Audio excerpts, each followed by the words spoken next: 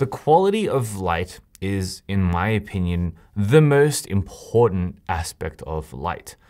This refers to whether the light is soft or hard, and it should not be confused with the intensity of light. Soft light is gentle, with smooth transitions, low contrast, and shadows that are very soft and diffused. On the other hand, hard light is sharp, striking, producing strong, defined shadows with very high contrast. This type of light usually adds a lot of drama and boldness to a scene. Now, each type of light has their own unique strengths and weaknesses and creates different moods, making them suitable for many different situations. For example, soft light is perfect for flattering portraits or enhancing colors in a scene or creating a sense of tenderness and romance.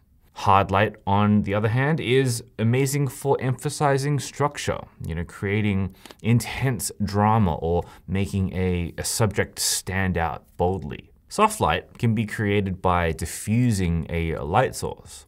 Now, diffusion occurs when you place a transparent or translucent material in front of the light, scattering it out and creating a softer effect. In studios, photographers use tools like umbrellas or softboxes to achieve this. Now, in nature, clouds act as natural diffusers, which is why overcast days provide such soft and even light. You can also find soft light in shaded areas during times of day like early sunrise or late sunset or times like that. Hard light is the opposite. It occurs when light is focused and direct without any diffusion at all. In the studio, this can be achieved with tools like barn doors or by focusing the light source to create a narrow focus and intense beam.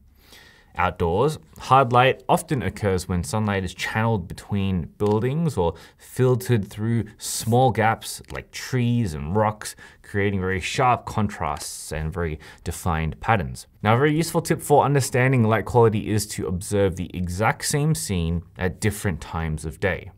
Early in the morning or late in the afternoon, the light is way softer and much more diffuse, while midday sun tends to be super harsh and super direct, casting very strong, pronounced shadows. By learning to recognize and control the quality of light, you'll have the tools to dramatically influence the mood and the style of your photography.